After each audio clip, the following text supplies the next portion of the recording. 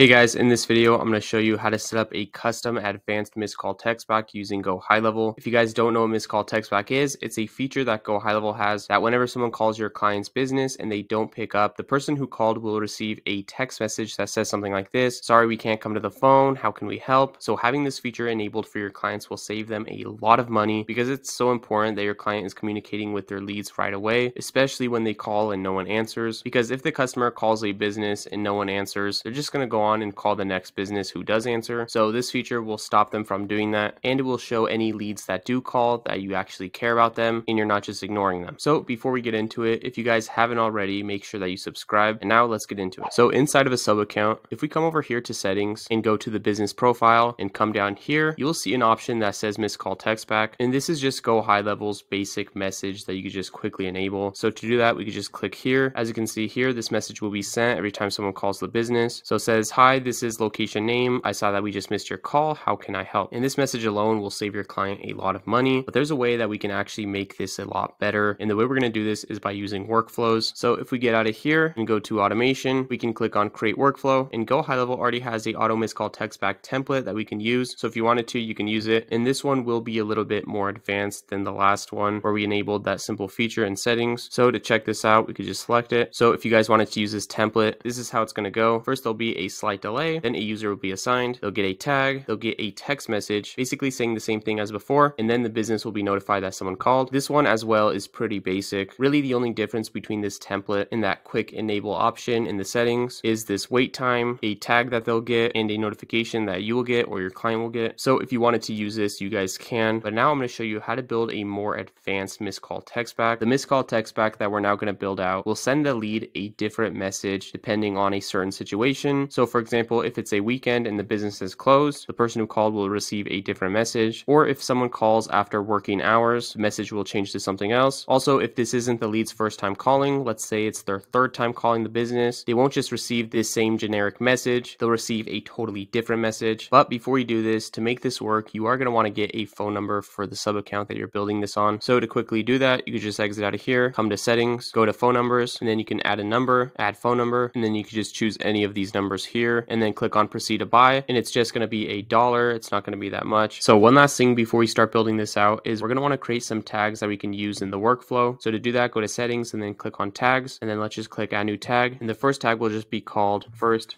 missed call. Let's click on create. Now for the second tag, we're going to do second missed call and then create, and then we can do third missed call and create that. So these are just some of the tags that we're going to use in the workflow. So if this is someone's first call, they're going to go down a certain path in the workflow. If it's their second call, they'll go down another path, and then a third call, they'll go down another path as well. And you can have this go on for however long that you want, but for this example, we're just going to do 3. So now we're ready to build this out. Let's just go to create workflow, start from scratch, and let's just name this workflow missed call text back. Now for the trigger, we're going to want to do call status, and we could just name this missed call.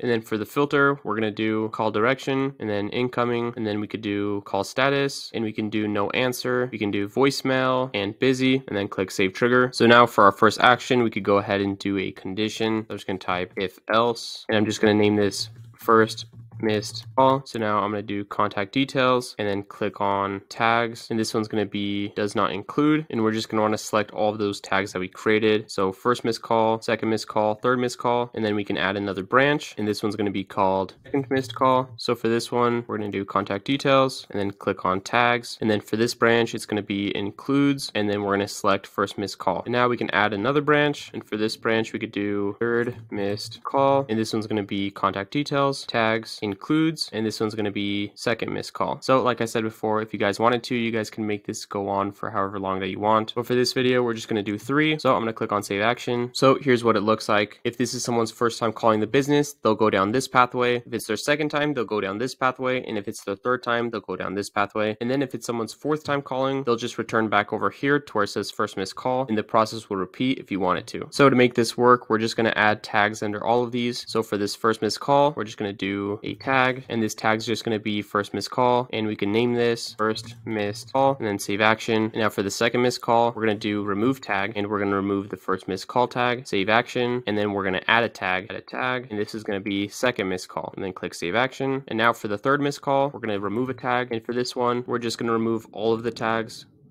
and then we can name this all tags, and then click save action. And then I forgot to name this one, so I'll do first missed call and save that. And then this one was called second missed call. Save that. So if you guys aren't understanding how this works, if someone calls for the first time, they'll get this tag that says first missed call. So if they call a second time, they're going to have that tag on them. The condition says that they'll now come down this path, which is the second missed call path. And then that first tag that they get will get removed. And then they'll get a new tag that says second missed call. So if this person calls again, they're going to have this tag. And the condition says that if they have a second missed call tag, they'll go down this third pathway. And then down here, all of those tags are just going to get removed. So if they call again, they'll be taken back to over here. So now to make this less robotic, we're going to add a slight delay to each of these. So to do that, you just click here, search wait, and then we're just going to do 0.2 minutes, and then we can name this slight delay 0.2 minutes and save action, and then do the same thing over here, slight delay 0.2 minutes, and then type 0.2 minutes and save action, and then over here as well, wait, slight delay and 0.2 minutes and save action. So now I'm just going to go ahead and build out this one section right here. And this one section that I build out is basically going to be the same for each of these sections. The only difference is going to be the text message that's sent. So for this first section, we're just going to do another condition. So I'm going to search if else. So I'm just going to name this condition during the week. And then down here, I'm going to name it Monday through Friday. And then down here, I'm going to do date time, current day of week. And then we're going to choose is, and then weekday, and then click save action. So if you take a look down here, if someone calls a business during Monday through Friday, they'll come down here. If they call during the weekend, they'll come down here. So let's go ahead and add a text message for when someone calls during the weekend and do send SMS. And then this is the text message that I'm going to say. I'm going to say, hi there. Sorry we missed your call. We're not open until Monday, so we'll call you back then. Thanks and enjoy your weekend. So this will just let the caller know that the business is closed and that the business isn't just ignoring them. So let's go ahead, click save action. And then if you want to, you can also add a internal notification, and we could just title this, you missed a call. And for the message, we can just say something like this, you missed a call from contact name and this phone number, call them back ASAP. So let's go ahead, save this action. So now if you take a look right here, if someone calls a business Monday through Friday during business hours, we want to take them one way. And if they call during when the business is closed, we want to take them another way. So to do that, we're going to add another condition. And for this condition, we could just name it business